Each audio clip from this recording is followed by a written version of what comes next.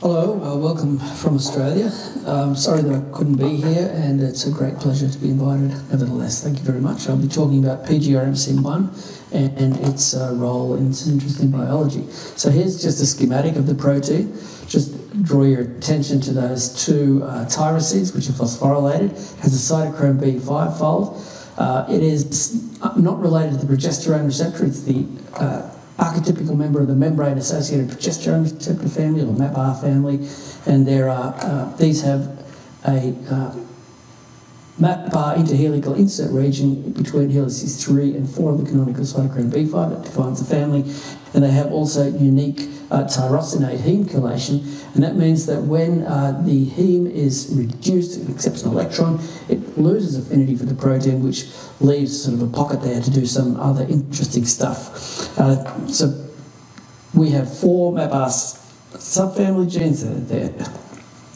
Okay, I was first interested in this protein when back in Germany in 2008, we found that it was differentially phosphorylated between estrogen receptor positive and negative tumours, and that in vitro phosphorylation mutants affected cell viability. We also found, and we can see here, that the estrogen receptor is in an estrogen receptor positive tumour, that the estrogen receptor is down-regulated in the hypoxic zone, and PGRMC1 is up-regulated there. And this is the necrotic core of the tumour here. So, interestingly, in an adjacent slide, we see that PGRMC1 induction precedes the HIF1A induced hypoxia-induced factor 1A GLUT1 expression glucose transporter. Okay, so we then predicted that PGRMC1 was involved in the Warburg effect. Unfortunately, the Australian grant system didn't believe that that could be. They didn't give me any money, but since then, SABA has basically just confirmed this result in a very nice paper. You should read that. And we have similar results, largely on the back of Bashar Adajir, who will, I'll talk about those. So essentially we have a system where we've mutated these two serines, which we think are negatively regulatory serines, and in the context of that, we then also mutate this tyrosine. So the idea is the two serines will open up the tyrosine for interaction, but once we destroy that, then it goes again.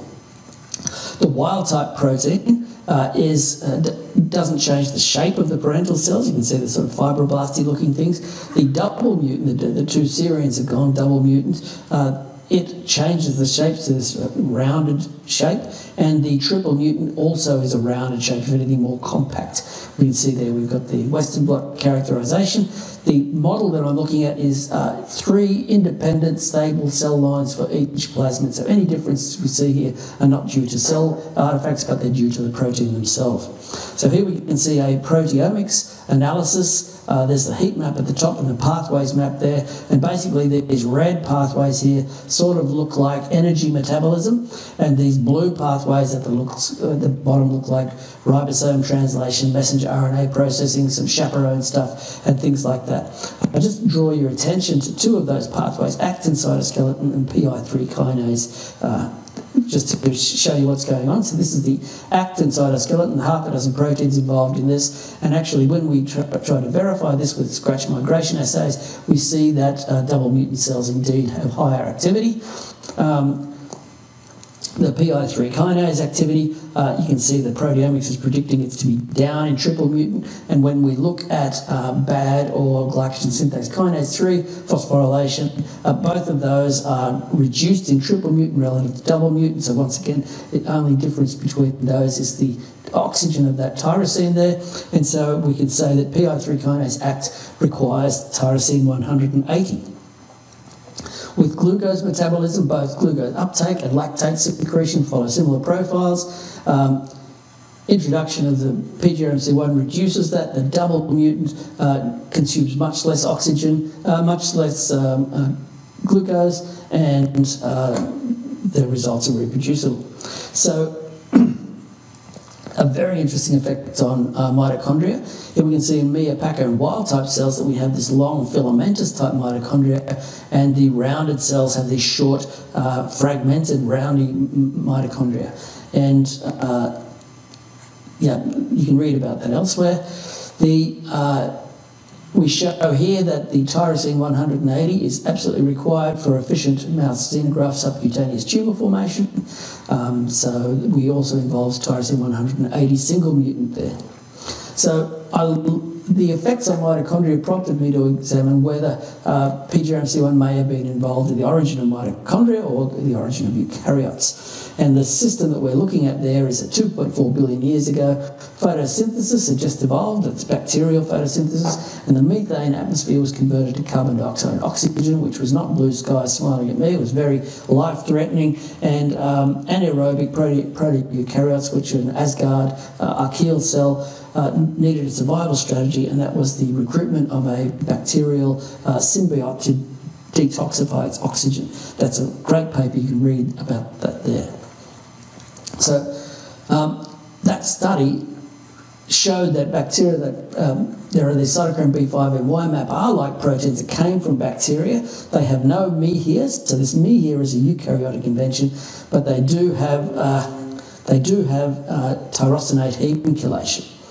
So also the system has, all of the genes here came from bacteria. That is the mevalonate pathway, squalene cyclase, which produces the first sterol lanosterol, and the cytochrome P51 and PGRMC1, which then modify the first sterol lanosterol into this FF-MAS, which is actually a meiosis-inducing factor. So that's the possibility that PGRMC1 is involved in a meiosis induction. The reaction of cytochrome P51 here and PGRMC1 actually interesting because it involves oxygen. So you can imagine that when oxygen's around, this sterol is produced and it does something to save the cells from dying of oxygen stress. The genomic context of bacteria that have this cytochrome B5MY type protein, it's an inducible system. It has a ferric reductase and has two other cytochrome B5. So it's some sort of a redox sensitive system that's induced. One could hazard a guess it's induced in the presence of oxygen. A model how that might work is that this the cytochrome P450 and MAPR protein make lanosterol. PGRMC1 loses its heme. The sterol then binds to PGRMC1, and somehow that increases mitochondrial activity and reduces oxygen levels so the host can survive.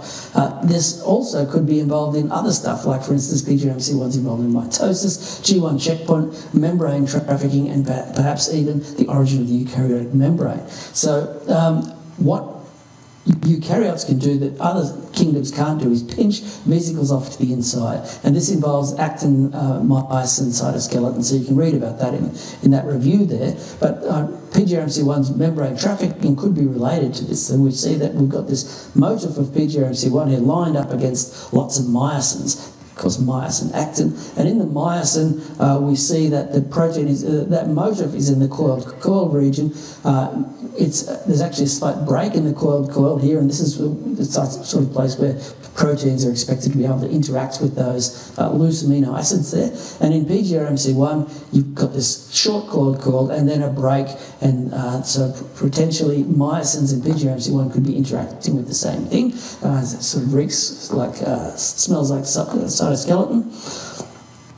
The tyrosine is actually, tyrosine 139 is actually at the position of a heptad repeat, and so if this was phosphorylated, it would break coiled interactions and then would recruit other SH2 domain containing proteins in there. So this eukaryotic invention of the me here may be involved in membrane trafficking.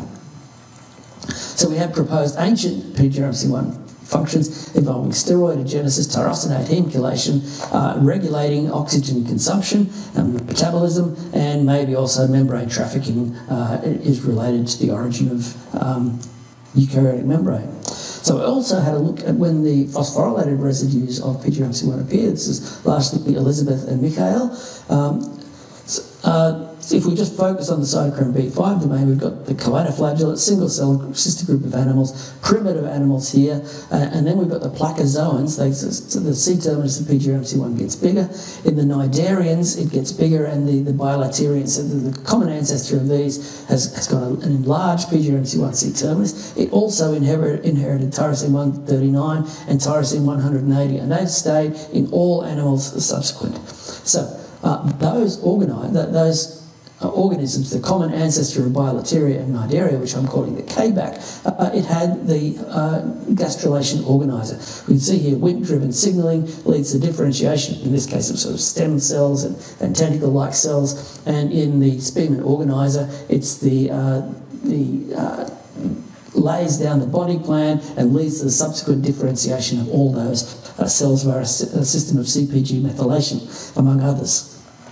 So if we just look what's going on here, this is the animal evolution. So actually hypoxia-inducible factor here was acquired by the placozoans. So all of these animals up here have that. Then the organizer was acquired here, and all of these animals have this. So placozoan don't have an organizer, but all the other ones do. And just then once again, notice that the placozoa is closer to the cnidarians than other ones. So the organizer then defines a nervous system, has synapses to striated muscle and localized coordinating ganglia, and is this related to oxygen tension and PGRMC1, tyrosine 139 and 181. When did all this happen?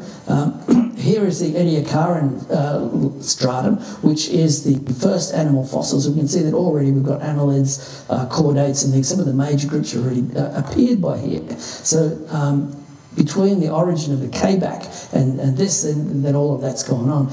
And the different molecular studies sort of say it's around here. The first animal was around here, and this is sort of beyond 700 million years. And this grey box here is what's called the Sturtian glaciation. It was the mother of all snowball events on Earth, 70 million years of frozen planet, and very low oxygen and low carbon productivity. So the origin of animals was associated with an oxygen stress level.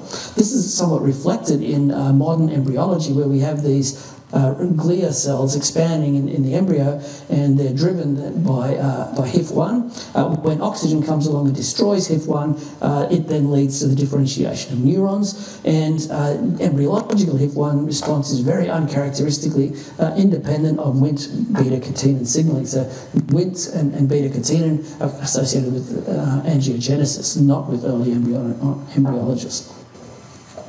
So once those neurons develop, then we know that PGRMC1 is involved in axon guidance and the embryonic formation of the central nerve cord. This is conserved from nematodes to mammals and involves interaction with deleted and colorectal carcinoma family.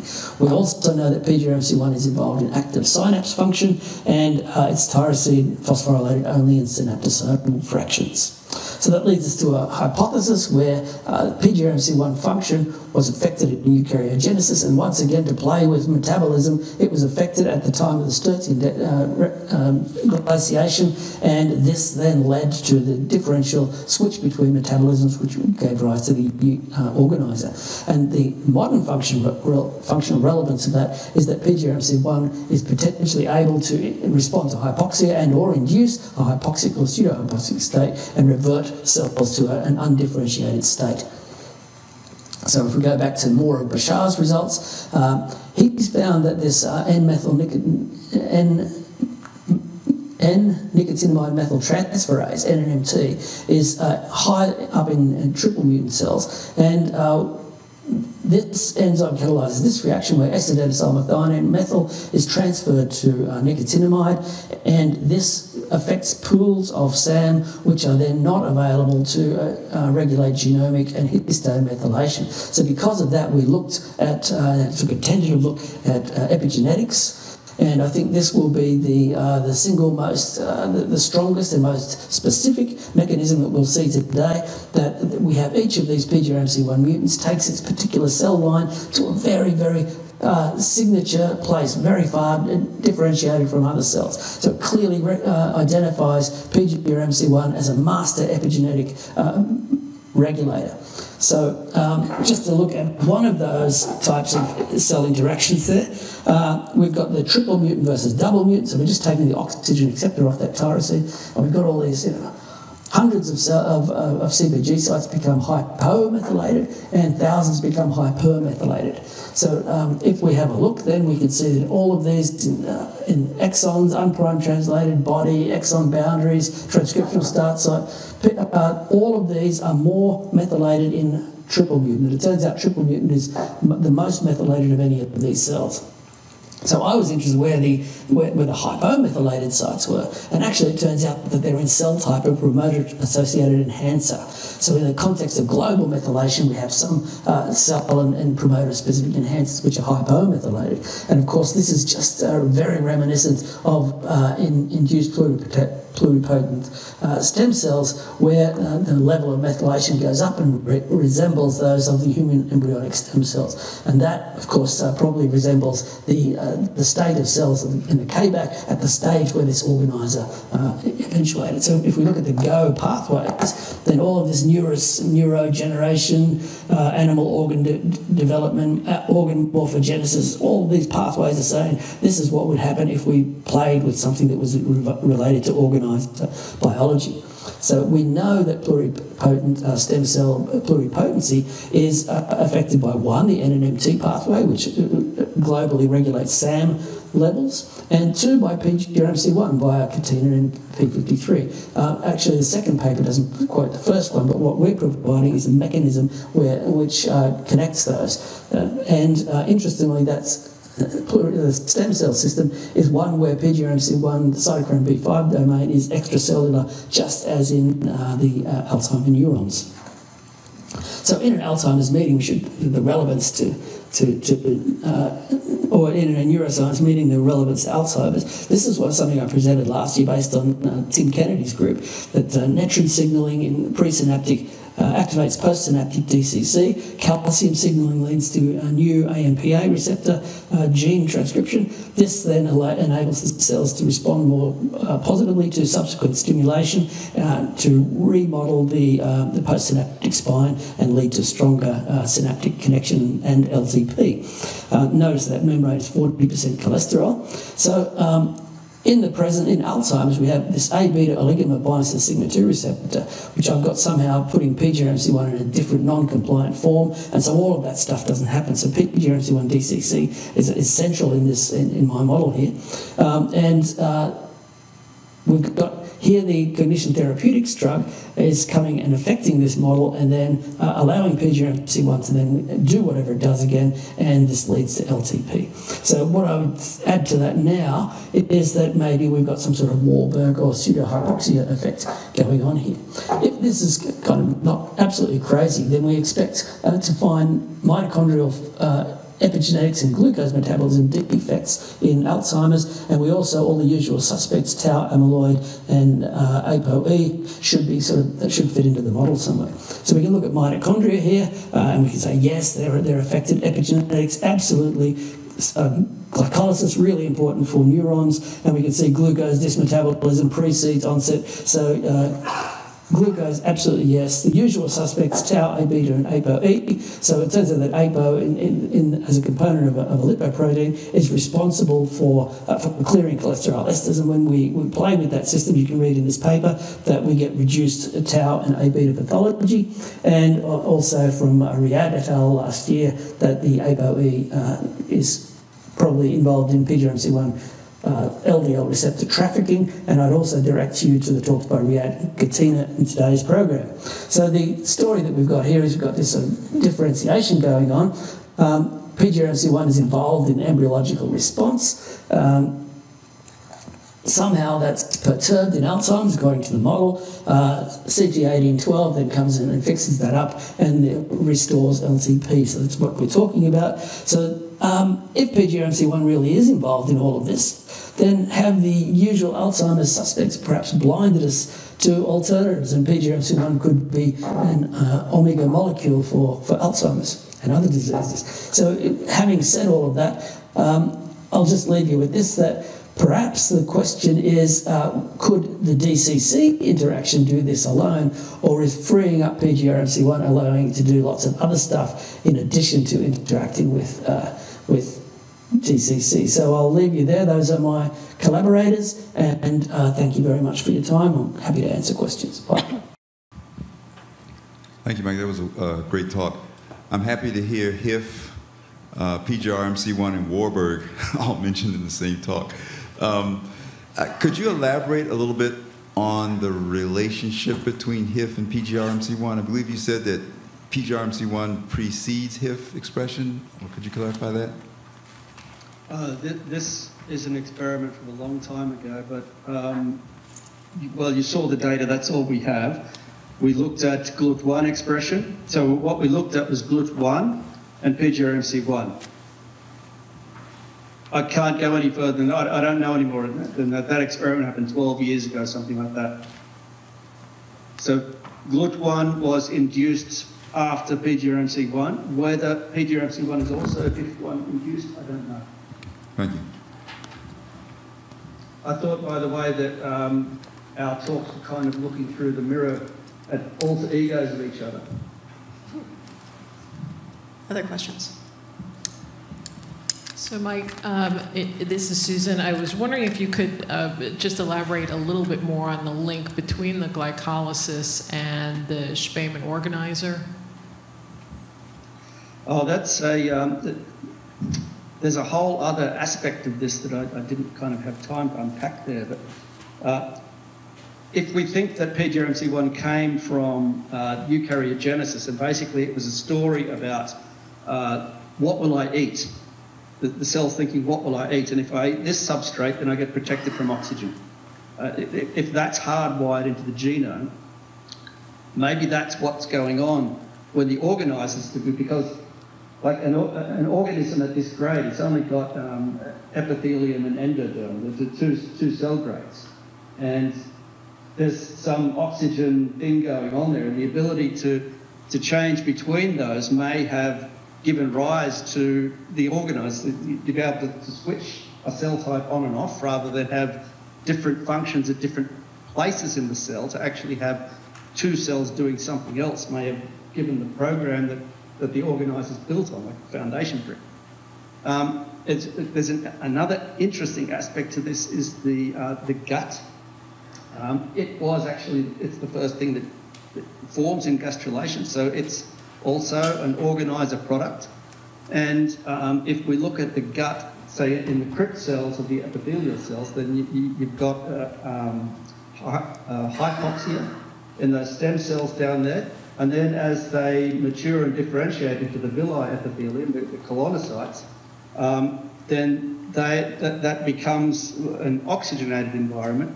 And those cells, it's very important for those cells to be undergoing oxidative phosphorylation to keep the lumen of the gut hypoxic.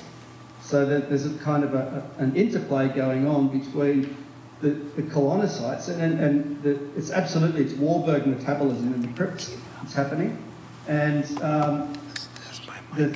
this affects the microbiota in the gut, and that in turn affects how the gut signals to the brain. And absolutely, the microbiota is, for instance, involved in risk for Alzheimer's disease. So you've got things like GLP-1, PGRMC1 interacts with GLP-1 receptor, and GLP-1 is one of the things that's released by the gut and goes to the brain, to the pancreas to induce insulin and things like that. But very big potential for crosstalk there, and all related around this hypoxia axis. So, fascinating area. Thank you, Mike.